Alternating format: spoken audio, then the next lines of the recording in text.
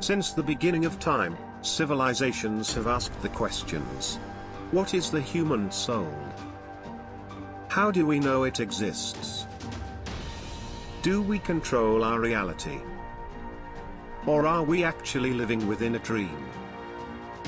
What truly happens when we pass away? Join two of the world's leading experts in higher consciousness, and discover the truth about the soul, and the path to enlightenment.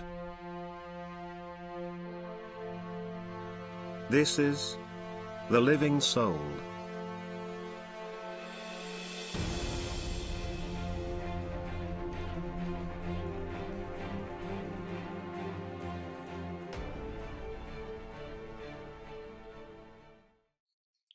Welcome to The Living Soul.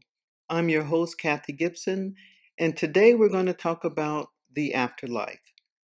The concept that an essential part of a person's soul or stream of consciousness actually survives the physical death of the body. And depending on where your consciousness is at the time of death, will determine on where you're going to be, what plane of existence you're going to go to, the amount of knowledge that you know before you die about the spiritual world, the relationships that you may have established with certain deities will determine whether you're going to a higher or lower world when you pass Earth. And I believe that your consciousness, as far as the sonin and the evolution of consciousness of the person, will determine where that person goes. Now, many believe that a soul will just die and go to either a higher or lower world. Many of the faiths, such as Christianity, believe that you're going to go to heaven or hell when you pass this plane. Others believe that based upon how you lived your life and the deeds that you did or sown when you were here will determine which world you'll go to. And later on in our show, we're going to show you a video that's going to talk about what happens to the soul once the physical body dies, as far as the first hour, first minute. And it will go into a little bit of detail about the actual mechanics of how that works.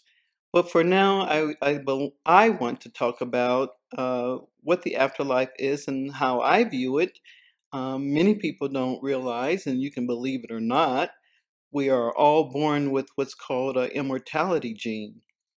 Now, this gene is probably 99.99999% recessive and repressed in most human beings, but there are a certain number of people who are born as immortals and some who are born as partial immortals. And depending on what a person does in their life as a normal human, based upon the evolution of your consciousness, will determine where you're going to go in your physical plane. Can your consciousness reach a state where you would be considered an immortal, or at least a partial immortal? Many people on the spiritual path spend years developing their consciousness, trying to become such a person. They spend a lot of time on the body of light and having a place or a vessel for their consciousness to go once they pass the physical plane of death. And with this vehicle, they use their consciousness to get them into what we believe as higher worlds. And like I said before, depending on your relationship with certain deities, it will determine which world your consciousness can go into. So this show is going to be a little bit more about what takes place after you pass the plane, after your physical body dies. And we're going to talk a little bit more together later on about what our beliefs are as far as what happens in the afterlife. So thank you so much for joining us, and I hope you enjoy the show. This is a show about what happens to the soul during the process of death, the release from the physical body into another world. The question of what is death is not actually the easiest question to answer. There's a whole science called forensic medicine that looks into the question of death. When do you pronounce a person dead? What happens to the body after death? And it's actually the subject of many television shows, movies, drama series, etc., etc. For centuries, we had, as scientists, a very difficult time telling when a person was actually dead. There used to be something called the graveyard shift that took its name from sort of a morbid occurrence that happened when a person died. It used to be that scientists just thought that when your breathing slowed down and when your heartbeat wasn't really perceptible, you were dead. Well, quite often, unfortunately, they weren't accurate. So they would bury people who weren't really dead. And in many cemeteries, they built into the casket itself a lever or pulley system that allowed the person to signal if they had actually awakened from what they were thought to be dead. And when they did that, sometimes they did that in the middle of the night. And grave shift workers were people that looked for these signs of people that had actually passed but weren't really dead. And it shows some of the difficulties science has had with the whole concept of, has a person died? Now, I'm a scientist, but I'm also a psychic. And I learned this, probably within the last 20 years of my life. I'm almost 60 now. And one of the first things I learned is that the body and consciousness don't necessarily travel the same path when a person leaves this world. I had a friend who was an astrologer who passed. And I saw a dream where the friend was in there and he was talking with me. We were having apple tea. And he told me to go get the newspaper for him, and I did. And in the newspaper, I saw his obituary, and he smiled and disappeared in the dream and said to me, "I wanted you to know." Well, I hadn't talked to the friend in a couple of years. We hadn't really kept in close touch. And so I got a newspaper, I looked it up, and sure enough, he had passed 2 years before. And so in the dream, it was his way of telling me that he had gone on into another dimension. I had a client that I was very close to, an older lady, a black lady. I'll call her Miss Davis. Well, Miss Davis came to me in a dream, and she was walking in some very uncomfortable high heels, and she sat down, and I saw her sitting on a bench, and I asked her, "Where are you going?" She said, "Well, I'm just trying to find heaven." And I said, "Why, Miss Davis?" She said, "Well, I don't think I'm alive anymore." And I sat there and held her hand and talked with her, and sure enough, I found that she had passed. Well, when I got up, I went to the internet and looked it up, and sure enough, she had passed a few months before this dream. It tells me that there's something that continues of each of us in another dimension of reality, that we can pierce the membrane or the veil of consciousness if we know what to look for.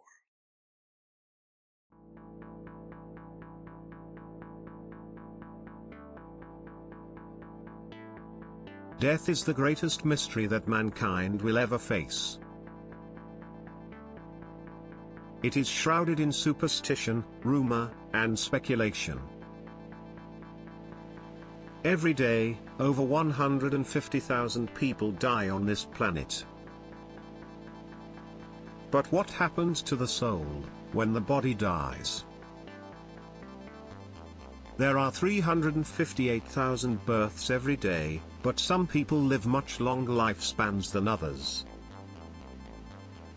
In the first minute, the heartbeat weakens and stops, and breathing weakens and stops altogether. Brain activity may still be present, and consciousness begins to separate from the body. The first hour is the most critical time during the transition process. Some humans will see a bright light leading into a higher world. Some will see a dark tunnel leading to a lower astral world.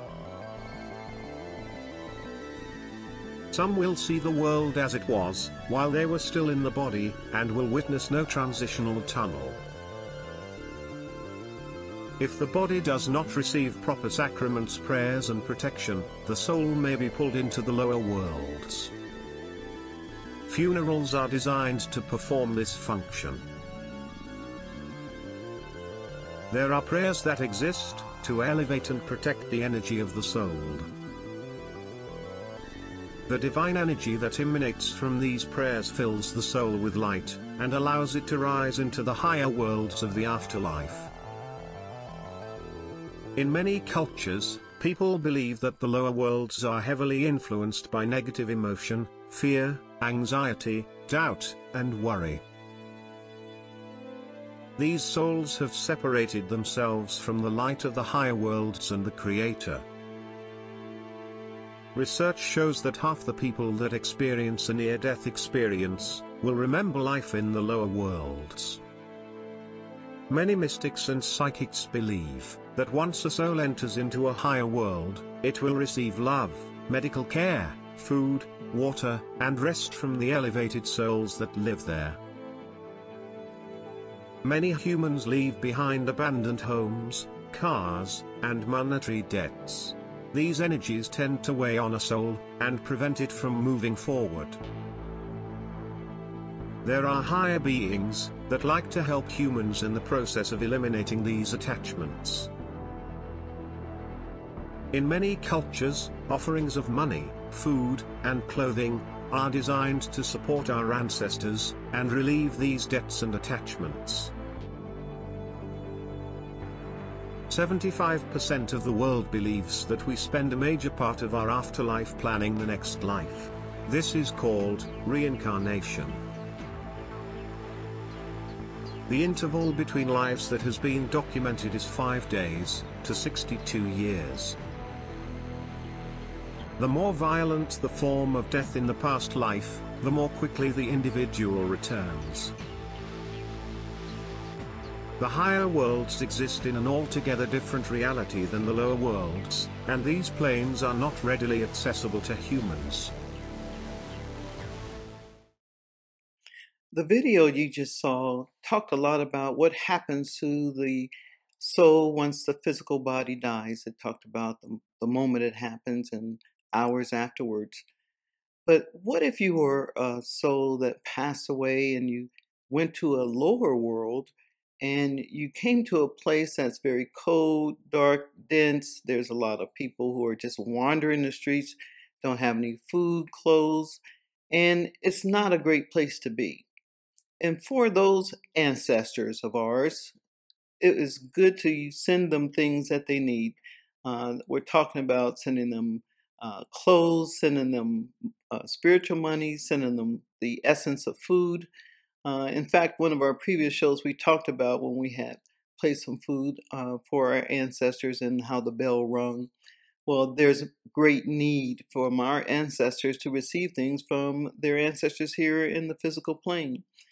We shouldn't take this for granted, because one day we're going to be part of those ancestors. We will pass this earth and we will be hopefully not in the lower world, but if we do end up there, we would hope that someone on this side would take care of us as well. So it's very important to understand the rules of the spiritual world, our responsibility to our ancestors who end up there, and what we can do to help ourselves to prepare for when we depart this world. It's important to send yourself things and have things waiting for you so that you don't end up cold and hungry and wanting things. There's a whole lot going on once we pass this plane.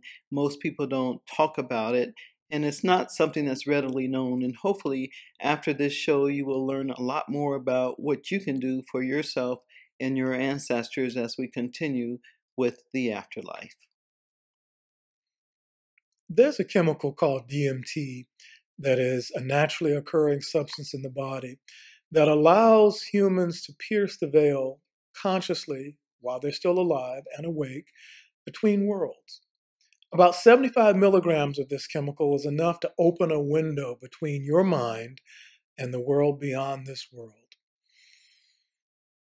The question of where do we go when the soul leaves the body may be answered in part by the use of this chemical. Many scientists all over the world use chemicals such as this to study the consciousness and the movement of consciousness between worlds. Personally, I have seen between worlds, maybe because my system has more natural DMT than the average person, but I've seen the other side. I've seen more funerals than I would like to count. When I was a kid, my grandmother, unfortunately, liked to socialize by going to funerals. And we would go to 2-3 funerals a week, every week. And she liked to sit right up front, very close to the person. Well, that made me have nightmares, and I'd go home and cover up my head. But I also, from time to time, but I think because of this fear, I would see the people lying in the casket, and at the same time, I would see that person standing in a corner or standing above their own bodies, looking down, and I would look at them, they would look at me, and then I would see that there was something that survived of the body. Even after the body died, there was some aspect of consciousness that followed the body around. I later learned that you called that person a ghost, and I told my pastor. My pastor said I was seeing demons. Don't do that anymore. That obviously didn't stop it, but it was something that I continued to be able to do, and I found that it actually runs in my family. So I firmly believe that something continues, even with or without the use of DMT and other substances that we'll talk about a little bit more when we come back. You know, we spend a lot of time talking to people who follow us and people who have known us for a long time about consciousness, about elevating consciousness. Why is it so important as far as this subject is concerned about elevating consciousness? Well, let's start with the basic premise. In this show, we give our opinion a lot, and I believe that we're entitled to our opinion. Yes, Everybody's entitled to your opinion. Mm-hmm. And I think too often we let scientists and religious people do our thinking for us. Mm-hmm. We're going to start with the opinion and the premise that there is an afterlife, that something of the body, something of consciousness survives when we leave this world. We're not going to start with the skeptical opinion or just, well, maybe it does, maybe it doesn't. We're going to start with the opinion that there is. Mm-hmm. And with that premise, we're going to believe that it's important to take care of your consciousness while you're in the body, because that's the main thing you're going to take with you when you leave this world. Mm-hmm. That there is a part of us that continues beyond this world and goes on with us into higher worlds. Well, that is true in our opinion. So, how do you take care of consciousness? How do you evolve it? Because it is our most important piece of luggage, quote unquote. It is. And I think that a lot of times people ignore the gift that we've been given, and that is to evolve our consciousness. And to do that, you really have to watch what you put into your mind. You have to watch the books that you read, the movies that you watch, the language you hang around. Like a mental diet. So yes, the people you hang out with. It really changes the level of your sonin when you're using different things or around certain people. That's the part of the law of attraction, I believe, that actually does work. Mm-hmm. I don't agree with some of the premises of it, and I did a video with another group in part called Beyond the Secret that looked at the other ramifications of the process of thinking of the law of attraction. Well, what we think about a lot, what we read, what we eat, that tends to create an impression upon the soul that follows the soul beyond this world into another dimension of reality. Mm-hmm. I think that part of the law of attraction is actually true. Mm-hmm. Well, what would happen to a person who knew of ways to elevate your consciousness, chose not to use it, and then passed this world?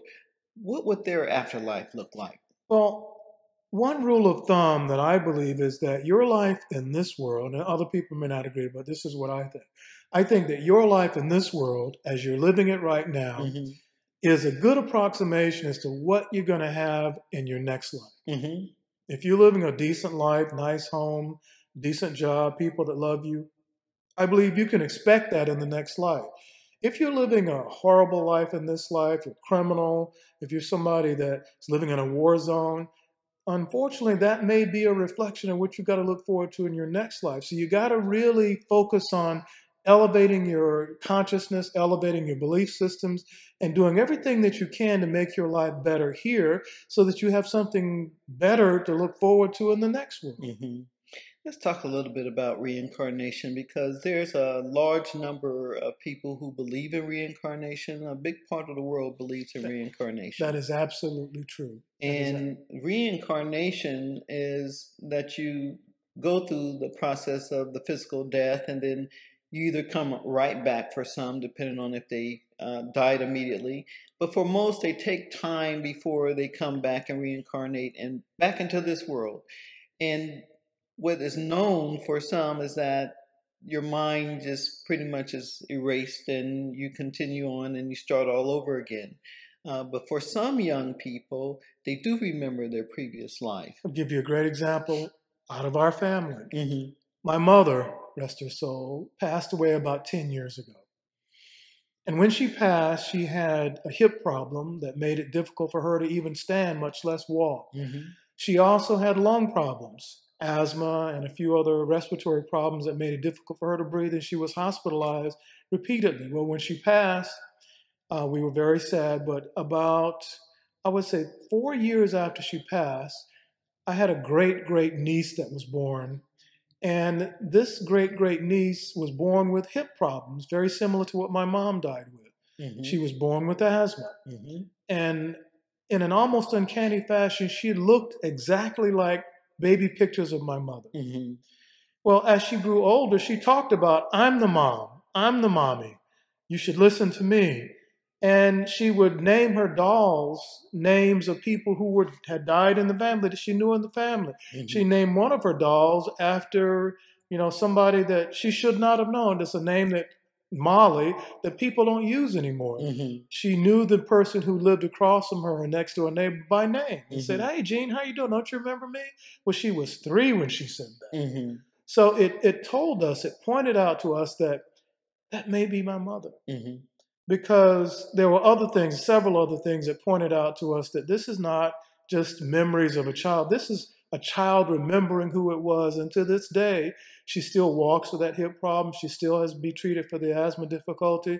And the older she gets, the more she looks exactly like my mother. Yes, she does. And she also loves you the same way that your mother loved you. I'm her Uncle Mitch, and she is all over me. Thanksgiving, when she came over, she was all over me the whole day. Little ones are tiring like that. But knowing that that's my mother, looking at her and looking at the way she looks at me, I realize she remembers something. So in my opinion, reincarnation of that sort is real, that something of my mother, we buried my mother. Mm-hmm. I went to a funeral.